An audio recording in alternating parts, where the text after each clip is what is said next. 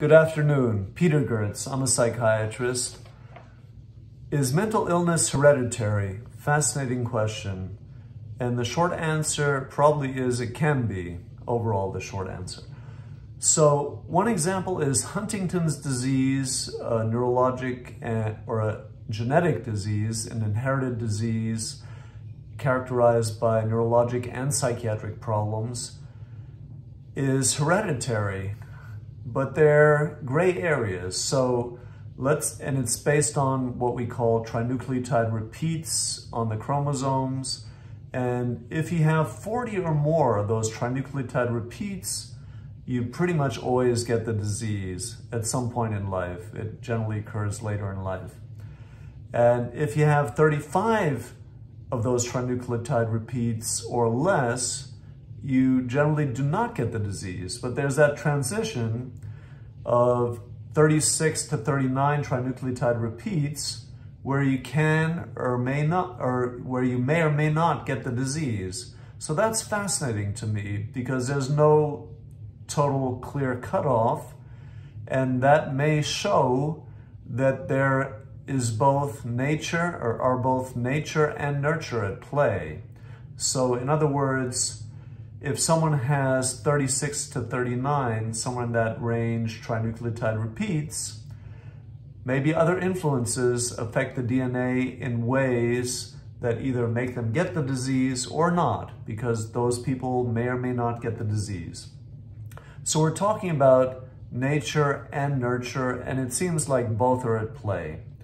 And specifically for psychiatry, in schizophrenia, if we look at identical twins, they do not have what we call 100% concordance. So what they have is about 50% concordance for schizophrenia.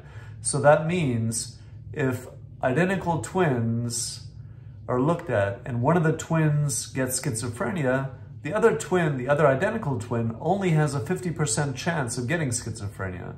So that's fascinating to me because it shows that schizophrenia is not entirely genetic. And another aspect is if we look at Darwin's theory of evolution and compare it with Lamarck's theory of evolution, and let's take the example of giraffes with long necks. Darwin's way of looking at that would have been that giraffes with long necks were more likely to survive, and then over many generations, the giraffes with shorter necks died out, and the ones that had taller, longer necks were left over. So that's why overall then the giraffes had longer necks. Lamarck's way of looking at it was that giraffes during their lives had to stretch a lot to get food from trees. So they worked on their neck, and that caused direct changes in the way in their biology in some way, so that then the next generation had longer necks because the giraffes stretched their necks so much that they passed that stretching on to the next generations. And probably it looks like both Darwin had a point and Lamarck had a point. So again, it's probably a combination of things that go on in genetics. So Lamarck's way of looking at it would have been the way epigenetics functions. And epigenetics means that during someone's life, let's say your brother got schizophrenia, your identical twin brother got schizophrenia, but you don't get it.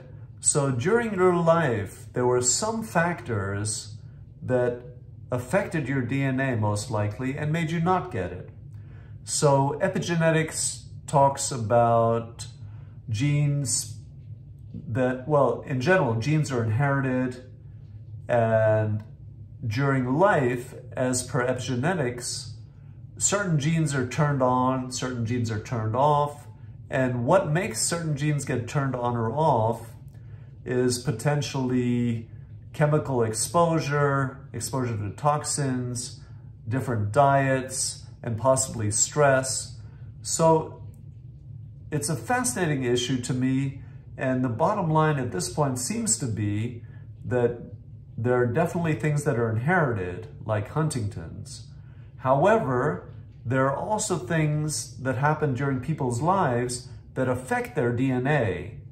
So, for instance, via diet or maybe stress, and certain genes are turned off, certain genes are turned on, and what was inherited is a basis, but then that can be modulated, modified during life via epigenetic changes. And that may explain, for example, like I've mentioned, that one identical twin gets schizophrenia, but the other identical twin does not. Thank you.